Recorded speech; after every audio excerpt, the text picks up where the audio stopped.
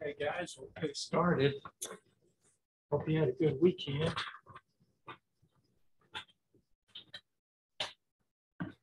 Yeah, so I went ahead and put in your attendance points. So it looks like basically everybody got full credit for last week. And most people, I think maybe a couple people that hadn't been here didn't, but everybody else had done the course agreement quiz 1.1, 1.2, and 1.3 with a 90 or better. So this week we're just going to finish up chapter 1. So we'll do 1.4 today, and then 1.5 on Thursday. Okay. Yeah, so today, guys, it's just going to be on division. Okay, division of whole numbers. And so with division, there's actually four different ways that you can denote division. Okay, you can write it using this symbol. So this, and all four cases right here mean the exact same thing. 12 divided by 3. This also means 12 divided by 3. Whatever is getting divided ends up being inside this box. And you can also write it as a fraction. That's really all a fraction is a division problem. So 12 divided by 3. And then you can use this slash right here. So these all say the same thing. Okay, so you can see it presented in different ways. And then just a little bit of terminology. I think we mentioned this last class. The result of a division product or a division problem is called a quotient. Okay, just like with multiplication, we call that a product. With subtraction, that's a difference. With addition, that's a sum. So with division, the result's called a quotient. And then the two things that are involved, whatever's getting divided is called the dividend. So 12's getting divided by 3. So 12's the dividend, and whatever's doing the dividing, which in this case 3, is called the divisor. Okay, so the divisor actually does the dividing. And then there's a couple properties with division.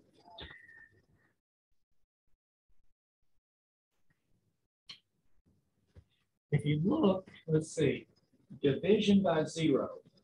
Okay, so for example, if I had, let's say, 10 divided by 0.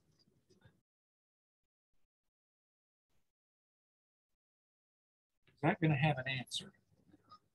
It won't be 0. It won't have an answer. That's right. Okay, because we say that division by 0 is undefined. You think about it this way.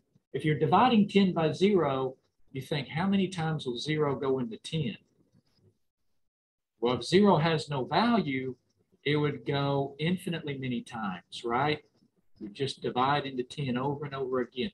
So some people say division by 0 is, you could say, infinity, but infinity is not a number, okay? So it's just a concept.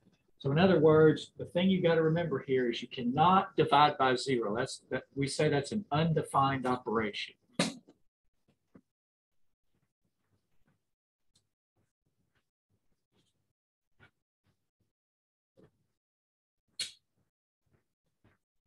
Okay, now the second case, you can divide 0 by some non-zero number. So, for example, if we had 0 divided by 10, that would be 0, okay? Because you just basically say, you're basically saying, how many times does 10 go into 0? Well, it doesn't go. It goes 0 times, okay? So 0 divided by some other number is 0.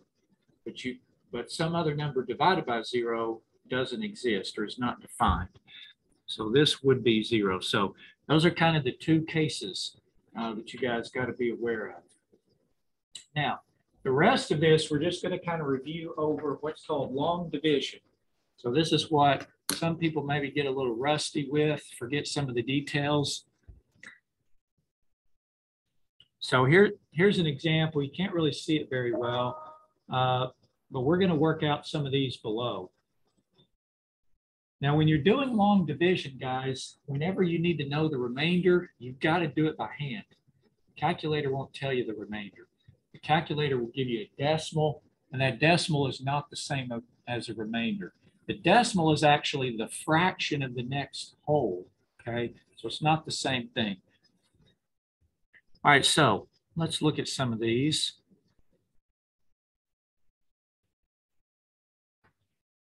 So in this first example, we got 92 divided by 8.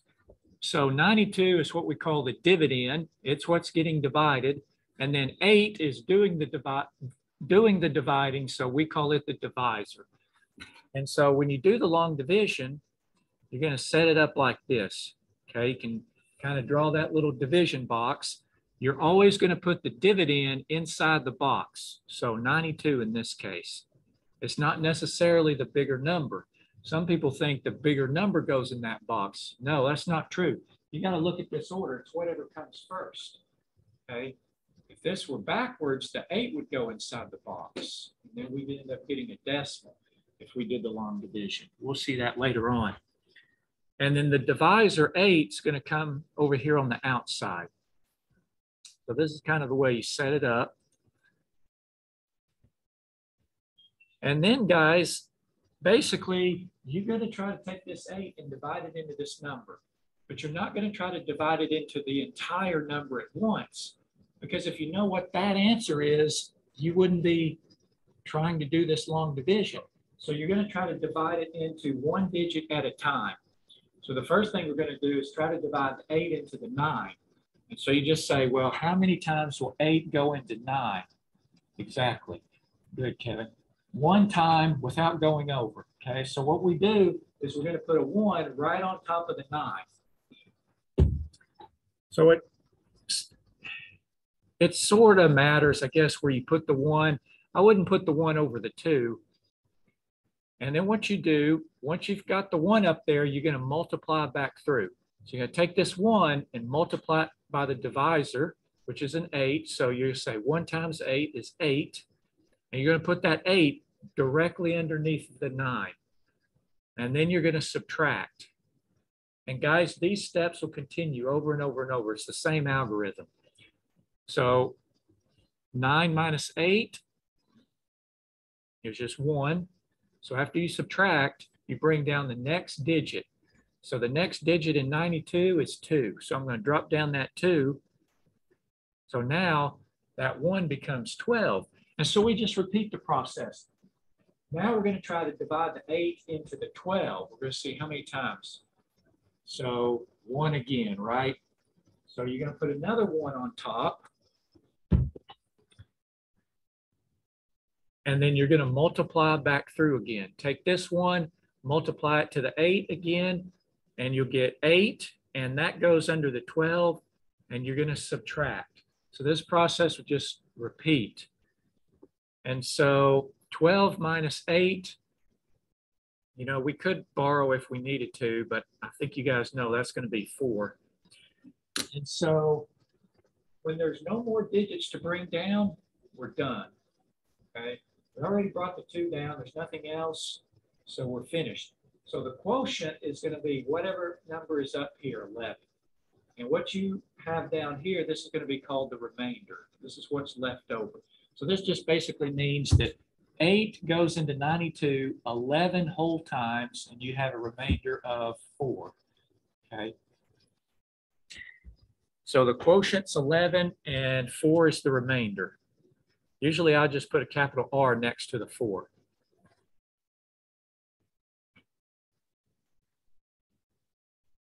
Now let me show you.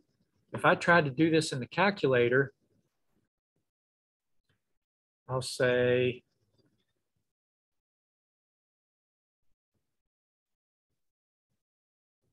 $92. Remember, you put the 92 first, you divide it by 8, you get 11.5. Okay, so this 5 is not the remainder. This just means it's half of that next whole. So if you had 4 more, then 8 would go into 92 one more time for a total of 12 times. Okay, All right, the second one, what do you guys think this one's going to be? Undefined. Because in this case, we're trying to divide by 0, and that's not possible. Okay? Now, if the order was switched, it would be 0.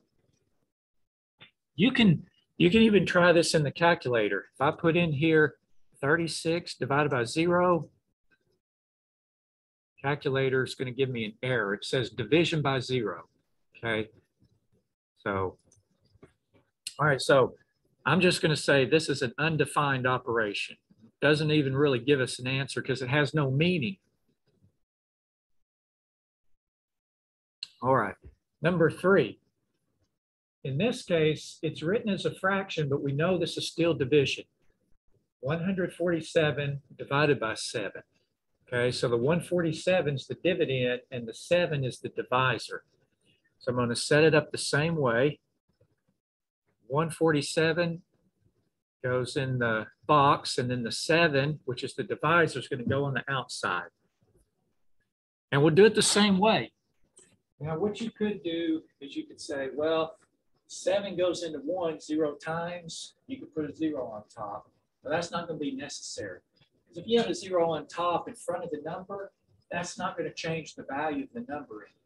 So usually, you know, if the 7 won't go into the 1, then you look at 2 digits, the first 2 digits, and see if the 7 will go into 14. And it does, doesn't it?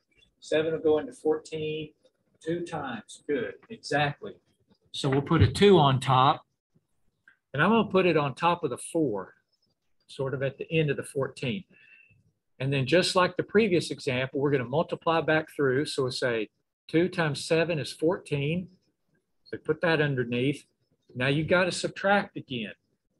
14 minus 14 is 0. You always bring down the next digit, which is 7. So now we got 7. So now we've got to divide 7 into 7. And how many times will that go? Good. Just 1 time. So put a 1 on top. And when I multiply back through now, this 1 times 7 gives us another 7. And when we subtract, we get 0. And we're finished because there's no more digits to bring down. So does this one have a remainder? Doesn't. We got a number down there, but 0 represents nothing, right? Or no remainder. So we could say that 7 divides into 147 evenly. There's nothing left over. It goes 21 times. You could check this. You could say 21 times 7, and it'll give you 147.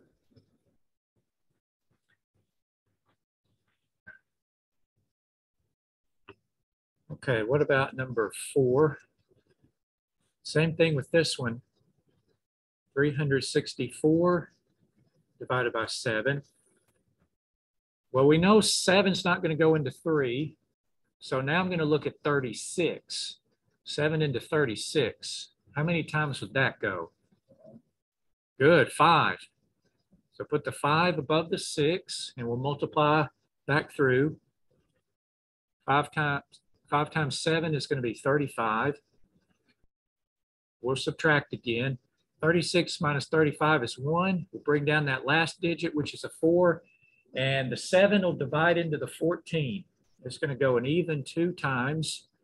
And when we multiply back through, this 2 times 7 is 14. And so we end up with no remainder again. So 52 with no remainder. Now in your homework, guys, if the computer asks for a remainder, you got to put in a 0. Okay. You guys okay on those? Get some more. All right, let's do these last 2 and then we'll move on. Okay, so here we've got 1,724 divided by 27. All right, so this is where it gets a little more complicated. You might have to refer to a calculator. So we're dividing 27. You know, 27 is not going to go into 1. So we'll look at the next two digits, 17. Will 27 go into 17? No. So then we've got to look at the next three digits. 27 into 172. Yeah. So let's try 6. Now, sometimes you may not be sure, so you would just guess and check. You might try 5, multiply back through. If you end up, after subtracting, if your number is bigger than 27, that means you could have gone at least one higher, okay? But in this case, I think it is going to be 6. And I'm going to put that 6 over the 2. We'll multiply back through this. 6 times 27, or you could do it like this. 6 times 20 would be 120, and 6 times 7 is 42. So 120 plus 42 would be 162, okay? And then we'll subtract again. So 172 minus 62 is an even 10. And we got to drop down the last digit, which is a 4. So now we're going to divide the 27 into the 104. What do you guys, how many times? 3? We can try that. I think 4 might be too much. So we'll multiply 3 to the 27. This, you know, you might have to do this aside. So 3 times 7 is 21. Carry the 2. You're going to get, you know, 2 times 3 is 6. Plus that 2 gives us 81. So we'll put an 81 under here. And when we subtract again, guys, I'm not going to go through the subtraction again because you're going to have to borrow basically. But 104 minus 81 is 23. Now there's no more numbers to bring down. So if this number is smaller than this number, you're good, okay? Now if this number down here has been bigger than 27, then that means I need to bump that up.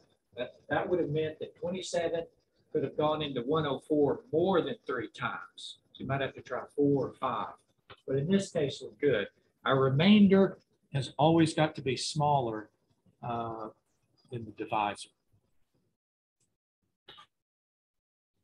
Okay, so the quotient is 63, and then the remainder is 23. And you could check this. If you wanted to check it, you would multiply the 63 to the 27, and then you would add in the remainder. So let me do this real quick just to show you.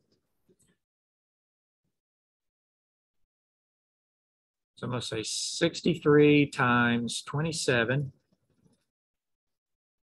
That gets us most of the way there, but then when we add in that remainder, which is 23, that takes us all the way to that dividend, 1,724.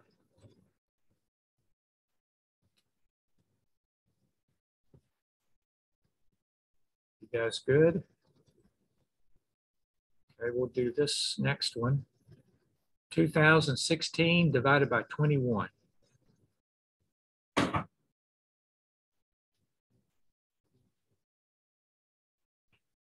Okay, so again, you know,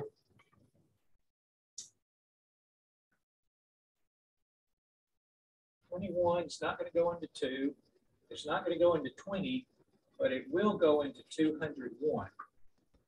So we got to see how many times. What do you guys think? 9?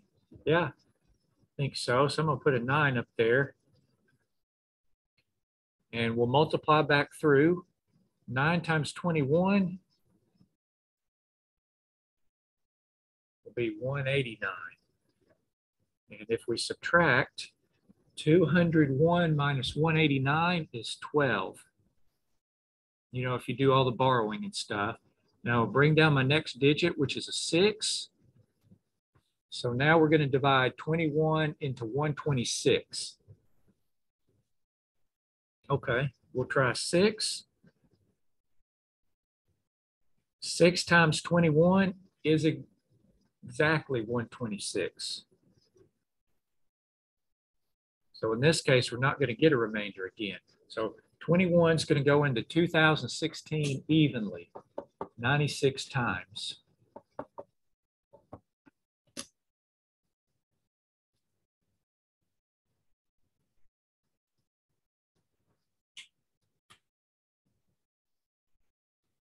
You guys have any questions on the division? Okay. All right, so just remember, you know, some of these you may not be able to do with your calculator. All right, so we're going to talk about something else. Prime number. Anyone heard of that? So a prime number, guys, is basically just a number that's really not divisible by anything else. Okay, really nothing will divide into it other than the same number and the number 1, because 1 will go into anything. So these are a few examples of prime numbers: 2, 3, 5, 7, 11, etc., 13. This list goes on forever, by the way. Okay. Those numbers have no divisors or no, well, we also call them factors, other than the number itself and 1. Okay. So that's why they're called prime numbers. Now, if a number is not prime, then it's called composite. So there's 2 types of whole numbers. They're either prime or they're composite. So a composite number, that just means that there are some numbers that will divide into it.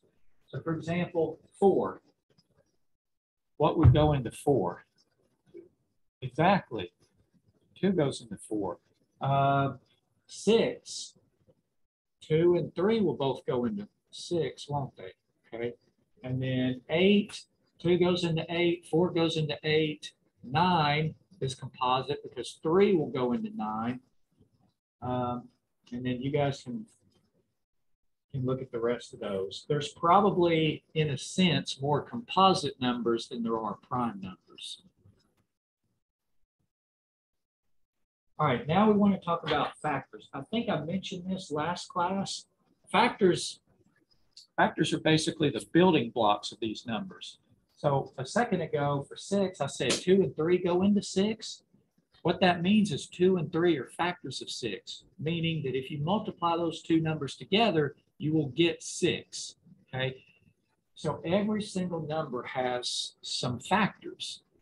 The factors are basically the pieces that when you multiply them together will give you the number. So 10, for example, 2 times 5 would be the factors of 10. Also, 1 and 10 are factors of 10, right? So when you multiply those, you get 10 as well. So what we want to do is we want to do something called finding the prime factorization of a number. So what does this mean? Well, it means not only finding the numbers that when multiplied give us the number we're looking for, but we want those factors to be prime numbers. So for 16, I don't want to use 4 times 4 because 4 is not a prime number. I want to use 2 times 2 times 2 times 2 because 2 is a prime number. And if you multiply all those 2's together, you'll get 16. So we talk about the prime factorization. We're basically saying, what prime numbers do we need to multiply to get this number? Okay. And so one of the easiest ways to figure this out, guys, is by doing what's called a factor tree, or making a factor tree. So you may remember having done this when you were younger. And this is kind of what it looks like. You're breaking these numbers down. You know, like for 80, you're trying to think, well, what times what would give me 80? Well, 20 times 4. And then you focus on the 20 and the 4. You try to factor those, or break them down. So for the 20, you say, what times what would give me 20? Well, 4 times 5. And you just keep going. So each piece you can think about as being sort of a branch. So you keep going until all you have at the end of those branches are prime numbers. You don't want any composite numbers. So I'm going to try to illustrate this.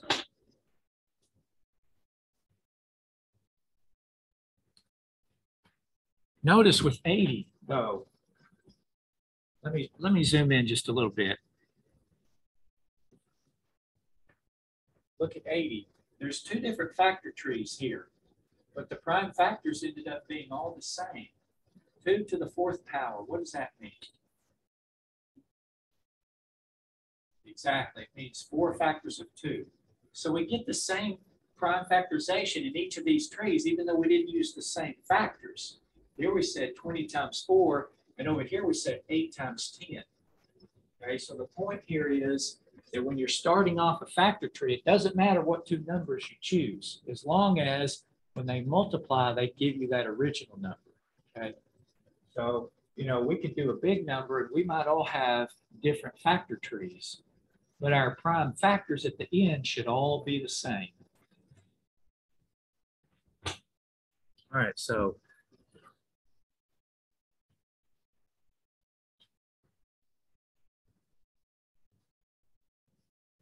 it says for each of the following whole numbers, we're going to list all of its factors and then write it as a product of its prime factors.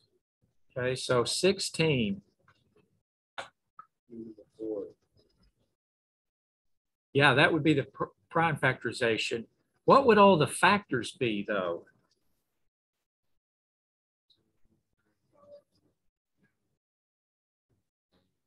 Eight. Good. 1 and 16, yeah. Yeah, we can put 1 on here. We can also put 16. Okay. When it just asks for the factors, it's just asking for what numbers will go into 16 evenly.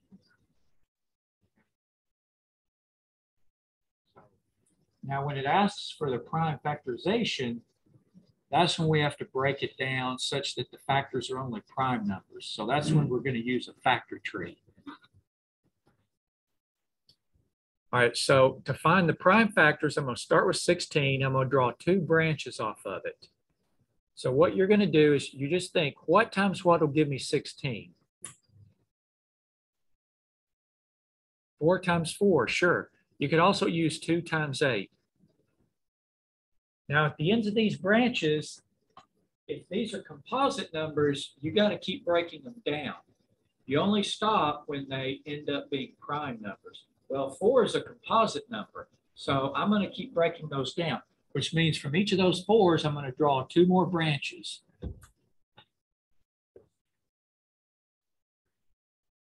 Okay, so from this first 4, what would the factors be? Good, 2 times 2, that's right.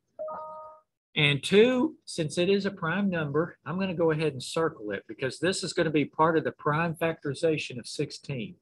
And then you're going to do the same thing with the second 4. Draw 2 more branches. Well, it's going to factor the same way, 2 times 2. And those are both prime numbers. Okay, so I'll circle those. So guys, as you come across these prime numbers, go ahead and circle them because that's what you got to use in your final prime factorization. So I'm finished. I can't break down these 2. These 2s, they're prime numbers. So what you do to write the prime factorization, you can do it a couple ways.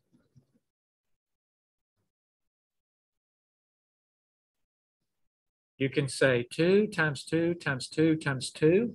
You can list all 4 of those 2s, or you can use exponential notation, which basically means you just count up the factors that you have. You have 4 2s, so you can write this as 2 to the 4th power. Okay, so that 4, this is what we call an exponent. So I think the computer will take either one of those 2 answers. They're both correct.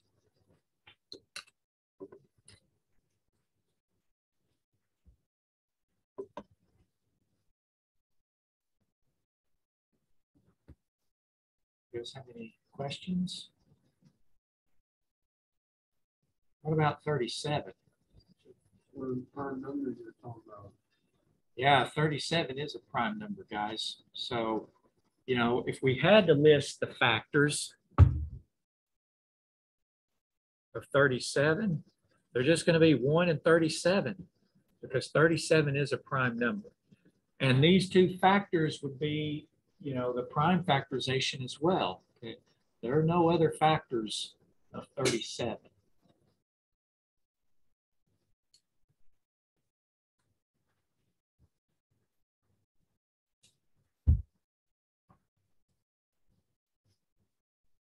Let's do one more.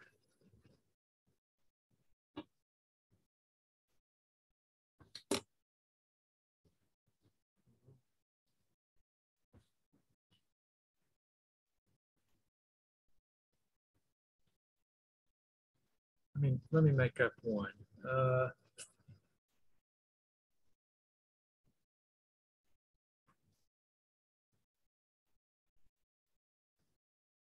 Let's do this one. 1,125. We'll just try to find the prime factorization. So I'm going to draw two branches. So on one like this, you know, it's a little more difficult to try to figure out, well, what times what will give me 1,125. So there's sort of some tips or some tricks that you can use. If a number ends in 5, it's divisible by 5. That means that 5 is a factor, okay? So I know one of my factors is going to be 5. How could I find the other factor? Good. You would literally divide 1,125 by 5, and that'll tell you what that other factor is. So you could even use your calculator for this.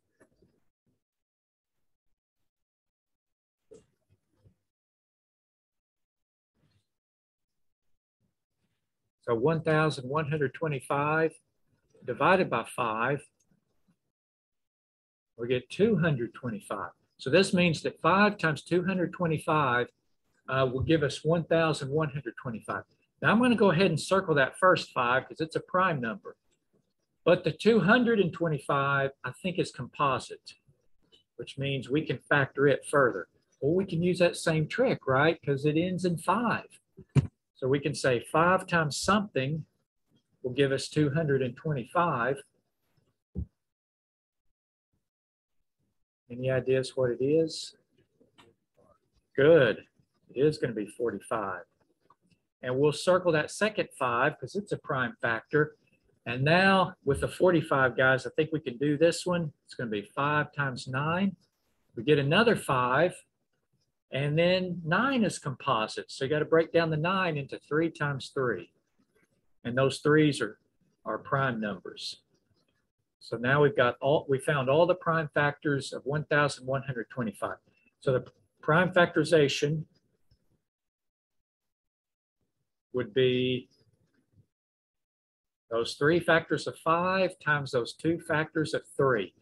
Or if we want to write this using exponential notation, since we have 3 factors of 5, we can write this as 5 to the 3rd power times, and we have 2 factors of 3, so we could write that as 3 to the 2nd. When something is raised to the 3rd and 2nd power, there's a shortcut way of saying that. Does anybody know the way you say it? So instead of saying 5 to the 3rd power, there's another way I can say that. Yeah, there you go, 5 cubed. So anything that's raised to a power of 3 is said to be cubed. And then anything that's raised to a power of 2 is said to be squared. Okay? So you can read this 5 cubed times 3 squared. And that terminology, guys, comes from finding the area of a square. How do you find the area of a square? Exactly, you multiply the length times the width. And if it's a square, the length and the width are the same. So you end up with the same number times itself. So like 4 times 4, or 4 to the 2nd power. So that's where that term comes from. And then cubed comes from finding the volume of a cube. The volume, though, 3-dimensional. It's the length times the width times the depth. But you end up multiplying the same number 3 times. So like 4 times 4 times 4. So they say that it's 4 cubed. Okay, so that's where that terminology comes from.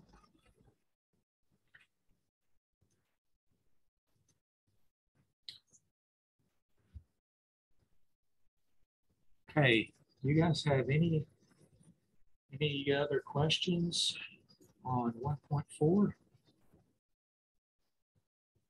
Okay.